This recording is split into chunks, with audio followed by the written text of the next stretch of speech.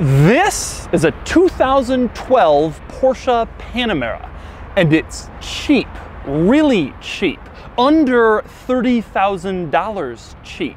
And there's nothing wrong with it. It's not ultra high miles, it's not damaged, it's just that the Panamera has gone from a car that only the coolest ultra rich people can afford to something that you can now buy used for less than the price of a Camry. And today, I'm going to review this Panamera to find out if you should. I've borrowed this Panamera from CNC Motors, which is an exotic car dealership here in Southern California that has an amazing inventory of incredible cars, from muscle cars and classics to multi-million-dollar exotics. They have one of the best showrooms of any dealerships on earth, and you can check them out by clicking the link in the description below. So let's talk Panamera. The Panamera first came out for the 2010 model year, 10 years ago, hard to believe. But the original Panamera models were S versions with a 400 horsepower V8. There was also a 500 horsepower turbo V8. The next year, Porsche added a 300 horsepower V6 to the model range like this car, and those early Panamera V6 models are typically the cheapest ones on the used market today. But don't be fooled by the fact that this is the base model entry-level Panamera. This car still does 0 to 60 in 5.6 seconds, which is pretty good for a full-size luxury sedan. And it also looks fairly modern, since Porsche hasn't really changed the Panamera all that much over the years. Plus, this car still drives like a Porsche, and it has a surprising amount of luxury features, especially for under 30 grand. So today, I'm going to take you on a tour of an early Panamera V6, and I'm going to show you all of the interesting quirks and features of what's probably one of the best Porsche bargains on the market today. Then I'm going to get it out on the road and drive it, and then I'm going to give it a Doug score.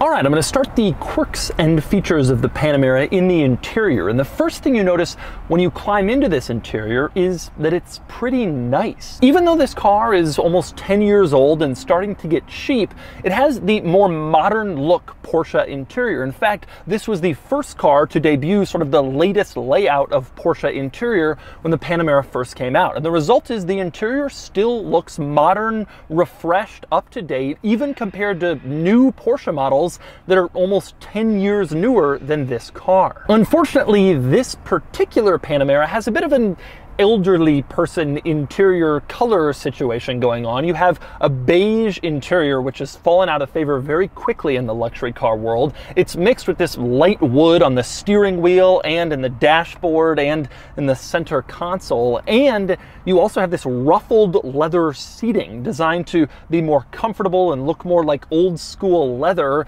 Most Porsche models didn't have it. You had to specify it, and the person who originally bought this Panamera did. But despite the relatively modern interior in this car, there are some interesting quirks worth noting. I'm going to start with one thing that has always bothered me about Porsche models from this era, and that would be the steering wheel. Now, this interior, you have leather everywhere, wood, aluminum, everything looks very nice, top quality materials. Then you get to the steering wheel center, and it's this cheap beige plastic. It's such an odd place to cheap out. The center of the steering wheel that you're looking at all the time, but that's where Porsche decided to go cheap. I find that to be such a strange decision. It just doesn't really look all that nice, and it's like the only bad material in this entire interior, but it's right in your line of sight. And next up, another interesting quirk up here. Between the two front seats, you have one cup holder.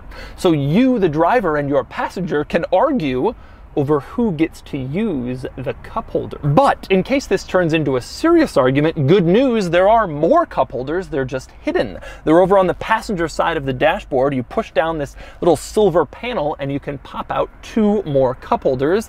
And that way the passenger gets 2 cup holders, but the driver gets the one premier center cup holder. Next up, something else I absolutely love in this interior is over to the left of the steering wheel, there's a little sticker that has a speed limit on it. You may be wondering, what is this about? Well, this car has all-season tires, and with the all-season tires that Porsche put on from the factory, they weren't rated to go more than 150 miles an hour. Now, this isn't a problem for most German automakers because they limit their cars to around 150 miles an hour electronically, but Porsche doesn't believe in electronic speed limiters. So this car could go more than 150, but the tires weren't intended to, and Porsche solved that problem by putting a little decal next to the ignition switch in order to remind you not to exceed 150 because your tires could have a problem. That's an interesting way of solving what could be a rather catastrophic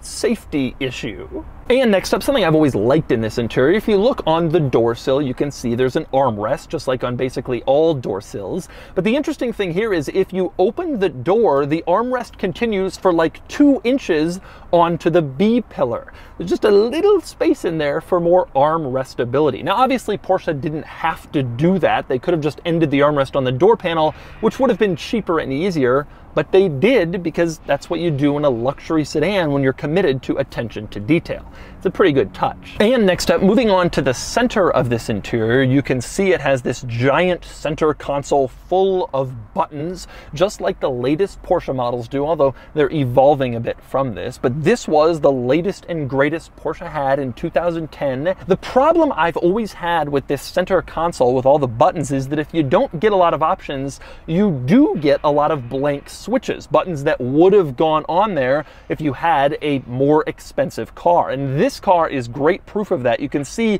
there are 4 blanks on the driver's side and 4 more blanks on the passenger side. And every time you get in, you're basically reminded that you skipped a lot of the other options that would have filled out your center control stack. Now, automakers who integrate all of their features into their infotainment system don't really have this blank button problem, but Porsche at this time was committed to making buttons for basically everything, and that meant if you didn't get everything, you had some blanks. Now, next up, another important notable item in the center console, you can see the shift lever. This car has Porsche's PDK dual clutch automatic transmission.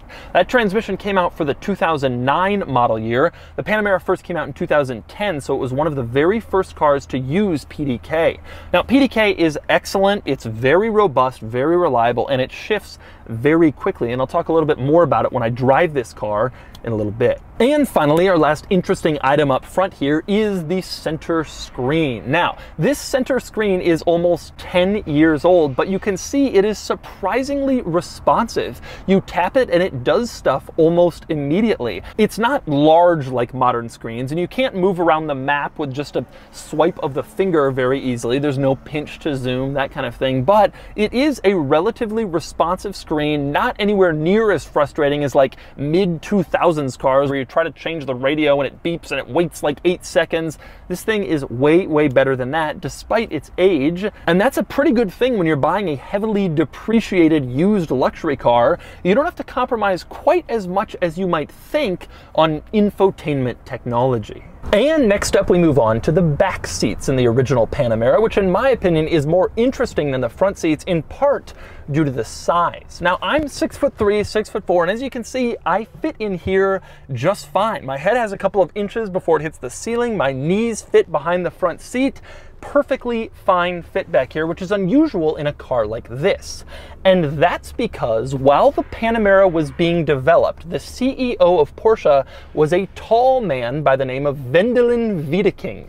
And during the development, he issued an edict that this car had to be able to seat him comfortably in the back, and that's why there's so much headroom and legroom in the back of the Panamera. But this caused a problem. You see, Porsche always wanted the Panamera to look like a coupe because entering the sedan world was kind of a big move for Porsche, and they wanted to tie it into the look of its well-known coupe models like the 911. But it'd be hard to make a coupe fit tall people in the back. And so it's because of this tall person edict that the original Panamera kind of looked weird because they had to keep the tall roofline all the way through the rear seats, and then they had to taper it off very quickly behind the rear seats to make it look like a coupe. And that's what contributed to the Panamera's kind of strange styling in its first few model years. Nobody really loved how that looked, but that's the reason why. Porsche wanted to be able to seat 4 adults in this car comfortably, and it came at the expense of its appearance. Now, another interesting thing in the back seat of the Panamera is that the back seats are bucket seats. You don't have a 3-person bench back here. Instead, you have 2 individual seats, meaning that the Panamera was a 4-seater. Now, this is no longer the case. The Panamera is now offered with a middle seat if you want one, but in the early models, you could only get it this way with 2 seats in the front and 2 seats in the back. So, of course, you might be wondering what exactly takes the place of the middle seat since it isn't here. And the answer is, well, you have this nice strip of wood trim, which looks good. At the very front of this trim, you can push this little lid and reveal a cup holder, or further back, you can open up this storage compartment and you have another cup holder and a little more storage and a power outlet. Nothing particularly special in all of this stuff. Of course, you can also drop the center armrest between the seats if you want extra comfort, and then you can open it up for extra storage. But generally, the answer is Porsche didn't really do all that much cool stuff with the extra space they had in the back. Instead, they wanted to make it a 4-seater, I think, to emphasize that it wasn't intended to be some boring family car, but rather a high-performance touring car that just happened to have 4 doors. And next up, another notable item back here is the screens. These are not aftermarket screens. This was a very rare option called the Porsche Rear Seat Entertainment System. You can see the Porsche logo when you turn on these screens. This screen back here allowed you to select music, USB auxiliary, or a CD if you wanted. And there was also something called Cross-Link that was some kind of TV tuner that you had to have some extra stuff installed to make it work. But you can see there's a USB port and an aux port below the screens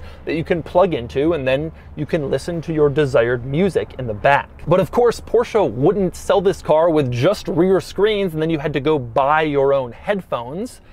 Actually, that does sound like something Porsche would do, but not in this case. The headphones are hidden in a little cubby behind the rear seat headrest. You reach back there and you can pull out the headphones. You can see they are wireless headphones and they say Porsche on them, which makes them extra cool. These aren't just stupid, boring headphones. You have Porsche branded ones. And next up, we move around to the back of the Panamera and onto the trunk, which is actually a hatchback, which is something I've always found kind of interesting, distinctive from all the other luxury sedans. And when you open it up, you can see it really is a cargo area and not a trunk. It's open to the passenger compartment, and the rear seats fold down, meaning you can get a really large cargo area in here if you need to carry larger items in your Porsche luxury sedan. The result of that is that the Panamera is almost as practical as a true station wagon, just a little bit less practical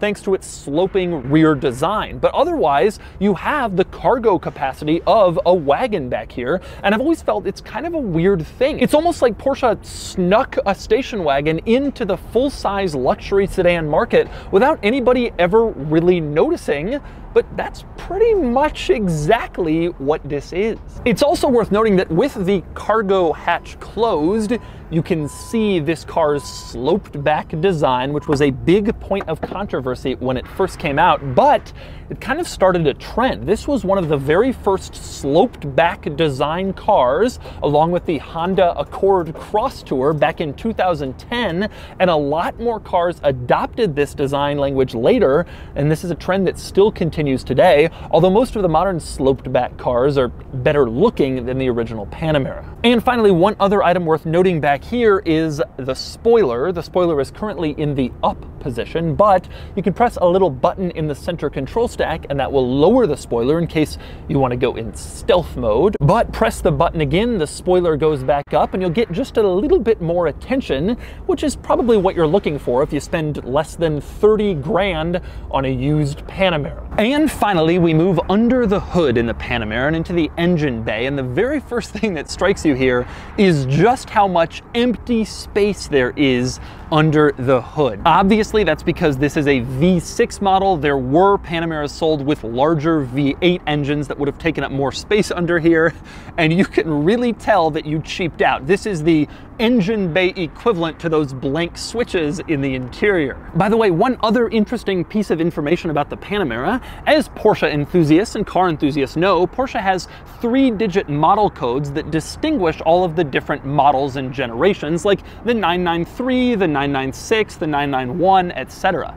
This era of the Panamera was called the 970, the 970, not as well known, but you can see in this little label on the hood, it says 970 at the front. That was the internal Porsche model designation for the original Panamera. And finally, since I'm out here, I want to talk styling. Now, I have never loved the look of the original Panamera, mainly for the reason I mentioned. The roof line just goes too far and flat, and then it curves down so quickly, it always looked weird and awkward trying to turn a sedan into a coupe. But I have to say that in my opinion, they never really improved it dramatically. The newer Panamera models do look nicer, but it's not like they've made it into a truly beautiful car. It's generally the same look, except for a few things modernized here and there and a slightly new treatment on that roofline. Truthfully, this car looks to most people like a brand new Panamera. And if you buy one of these for 30 grand or less, you will get many people asking you where your newfound wealth came from because it looks so similar. And my view is, if you're looking to impress people and you're trying to stretch to afford a newer Panamera, don't. No one can tell the difference. You will impress people with this one just as much. It doesn't look great, but then again, none of the Panameras really do. And so those are the quirks and features of the original Porsche Panamera. Now it's time to get it out on the road and see how it drives. All right, driving the original Panamera 6-cylinder. Now, I've got a lot of experience driving these. I've spent a lot of time in Panamera models. I've always been impressed by the 6-cylinder. It's not a particularly fast car. It's not really that exciting, but it's fast enough. You know, the turbo will just totally knock your socks off, but this one is more than fine on everyday commuting. Florida. Not fast, but quick enough. Definitely gets up to the speed of traffic reasonably quickly. And one of the big benefits is this car would feel slow if it wasn't for the PDK. The dual clutch automatic transmission really goes a long way to making this car feel quick and fast enough and actually enjoyable. So in terms of acceleration, I think this car is totally reasonable. Yes, it makes more sense. You want an S, you want a turbo to get more performance, but these are the cheaper ones. And so if you want a Panamera, this is a good place to go. Now, as for the handling, two thoughts here. Pro and con. The pro is that this car truly handles like a Porsche. I've driven a bunch of these, always impressed by how flat they feel in corners, how balanced the steering feels. It is a step above the 7 Series, the S-Class, that sort of thing. I remember when the original Cayenne came out, Porsche promised the Cayenne would make the X5 feel like a truck, and it didn't. But the Panamera does make the S-Class and the 7 Series feel like the big cars they are. This car feels way more nimble than you'd think when you're going around corners. The drawback is it is a big car. So even though Porsche is able to neutralize the size when you're going around corners and curvy roads, they can't do anything about the car's physical size limitations in like a big city where you're in tight spaces, tight parking spots. And that was always something that annoyed me about the Panamera. It's just big. It basically has the footprint of a Range Rover. It's a large vehicle.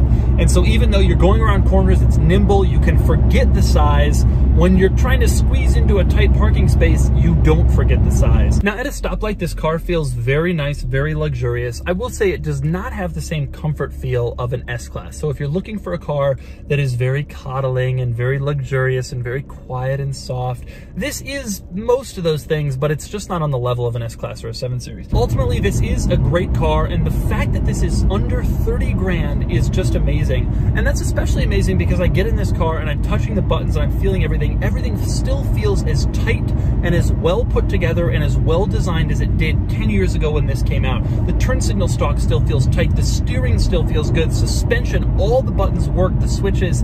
The car is just well made. And I think this is a fairly reliable car. And if I was going to consider a 10-year-old luxury sedan, I would be worried about Mercedes and BMW before I was worried about Porsche in terms of ownership costs. For the price point, it is an unbeatable car, especially if you just want people to look at you and think that you have a lot of money. There's a lot of people out there who are in that world. And this is absolutely, I would say this is the #1 car for that at this price point. And so that's the original Porsche Panamera V6. This car isn't perfect. It's not as nice or as modern looking as the latest Panamera, but it's not that far off. It doesn't have the same luxury equipment as a new Panamera, but again, it's relatively close. And it's not as fast as a V8 or a turbo model, but it isn't exactly slow. But the real benefit is the price. There is probably no car on earth where you could spend less than $30,000 and look as rich as you could if you got a used Panamera. And now it's time to give this one a Doug score. Starting with the weekend categories and styling, the Panamera from this era looks, well, not great, and it gets a 4 out of 10. Acceleration does 0 to 60 in the low 5-second range, and it gets a 5 out of 10. Handling is shockingly sharp given the car's size, and it gets a 6 out of 10. Fun factor is okay, it's reasonably quick and sporty, but it's still a V6 big sedan, and it gets a 5 out of 10.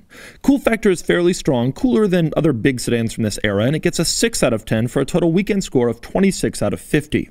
Next up are the daily categories and features. The Panamera is reasonably well equipped and it earns a 6 out of 10. Comfort is good, but not as good as rival luxury sedans, and it gets a 7 out of 10. Quality is truly excellent. These are reliable and well built, and it gets an 8 out of 10.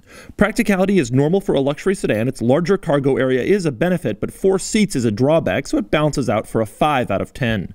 Finally, value, and this is a seriously good one. It's amazing how much performance and luxury and status this car offers for under 30 grand, and it gets an 8 out of 10 for a total daily score of 34 out of 50. Added up, and the Doug score is 60 out of 100, which places it here against other luxury cars from this era and a few relevant Porsches. The early Panamera really is a bargain if you can get past the styling, and I highly recommend it if you want a family car but you don't want to settle for the same normal boring stuff.